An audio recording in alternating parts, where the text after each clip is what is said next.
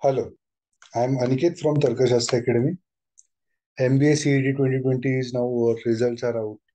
Many of you must be preparing for JBIMS and might have missed it by 1 or 2 percentile or maybe even 0.1 percentile.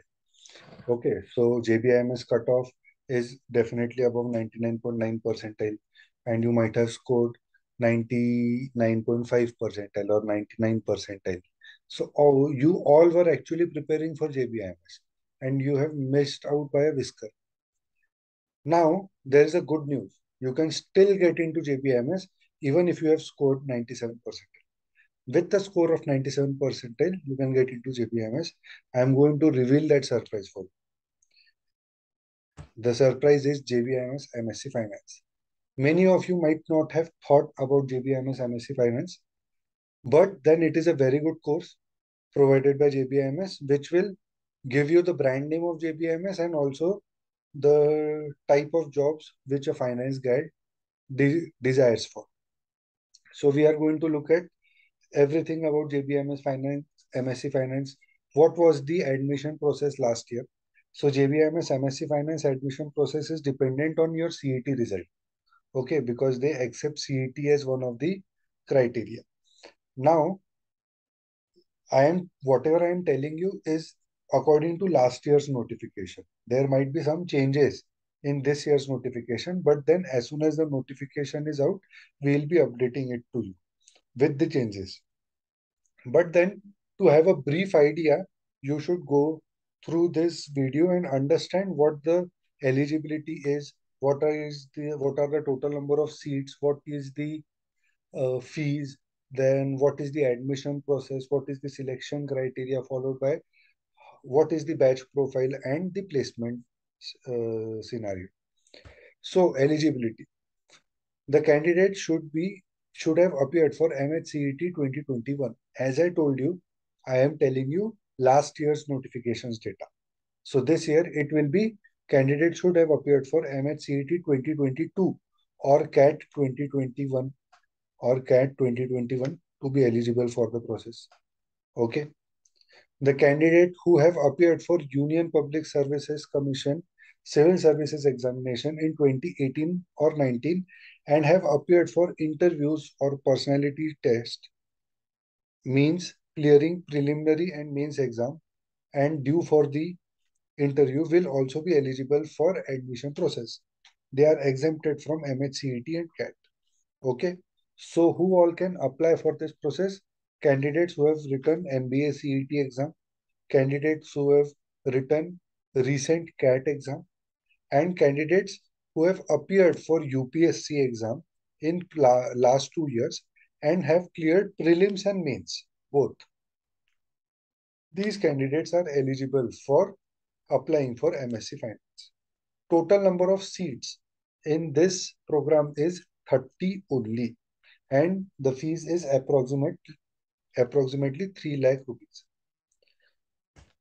Next, the admission process. The initial filter applied for the profile evaluation is for general category, CAT percentile is 95 percentile and CET percentile is 97 percentile. That is why I am telling you that even if you have scored 97, 98 percentile in MBA CET, you can still get into JBIMS. For reserved categories, it includes OBC, SC, ST, NT, everything.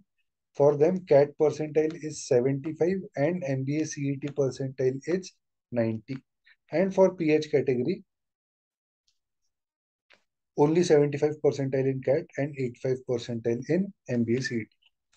Also, there is one more eligibility criteria, which is the PAR cutoff.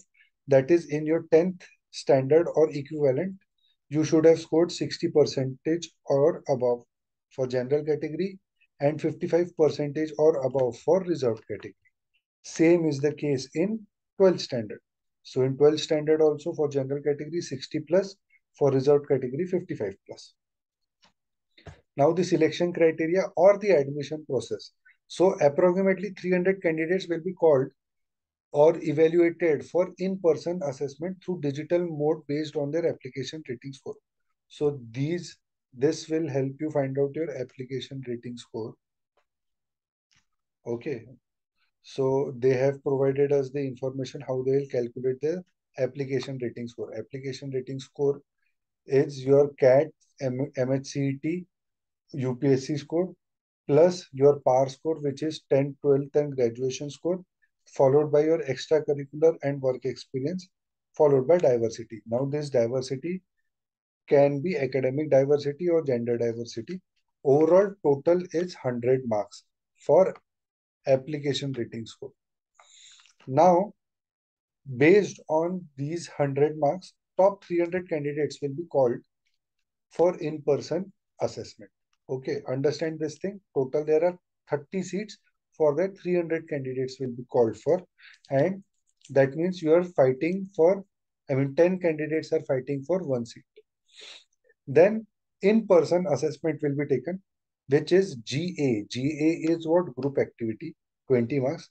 PI, that is personal interview, 60 marks. And VAT, which is written ability test, wherein you will have to write a essay on the given topic. For that, it is 20 marks. And then total again is 100 marks. So your admission process is first your application rating score, which is CAT, CET or UPSC score, then 10, 12 graduation score, extracurricular work experience, diversity. If you clear that, you go for in-person assessment. What is going to happen in your in-person assessment? Group activity, VAT and personal interview. Simple. Based on that, there is this formula, and based on the formula, you are going to get the final score. Whoever gets the better score will get into JBIMS. It is as simple as that. Now, look at the batch profile over there. Total batch size is of 30, of which 70% are engineers, 17% are management students, 10% commerce, and 3% science students.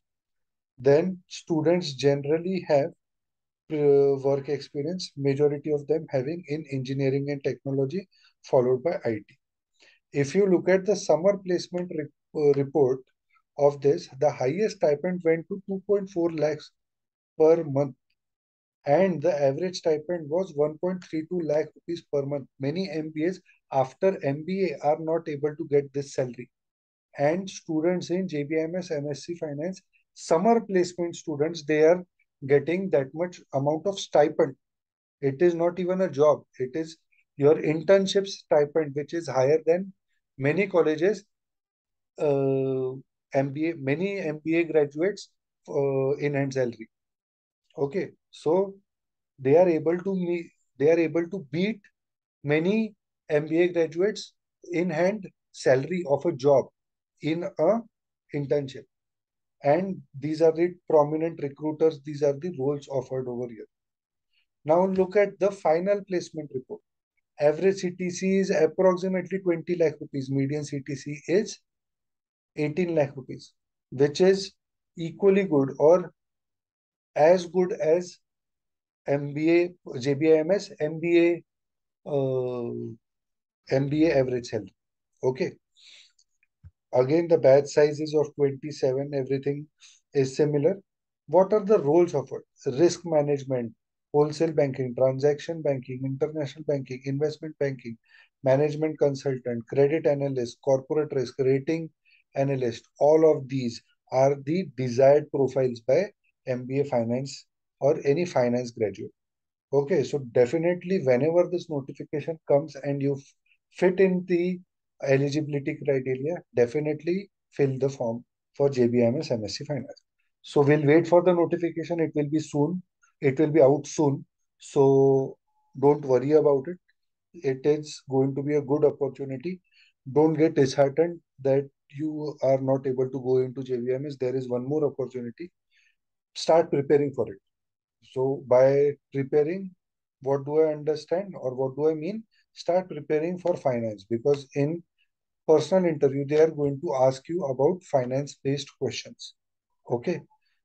They in VAT also may be related to financial